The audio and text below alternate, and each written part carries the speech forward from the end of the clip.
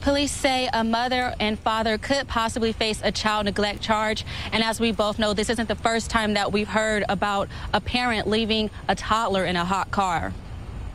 I remember looking at the temperature, and it was 96 degrees just outside. And a 3-month-old baby trapped inside a locked van. It was Saturday afternoon outside the Walmart on Highway 80 in Clinton. I noticed that one of the gentlemen in the crowd was trying to break out the window with a hammer. Lafayette Martin is an officer with the Jackson Police Department. The left rear vent window, which is a pop-out window, I call it, was open. He was off duty when he says he and more than a dozen other people worked feverishly to free that baby. The gentleman pulling the glass down and it shattered the glass and climbing inside and locking the doors so we can get the baby out. Martin says as soon as they got the baby out of the van, the mother came out of the store. She was hysterical. She was telling the paramedics or the people there that was involved that she was only going to be in there for a minute. She was only gone for a minute or two. Clinton police are still investigating this case. Police say the mother or father could possibly face a misdemeanor charge of child neglect.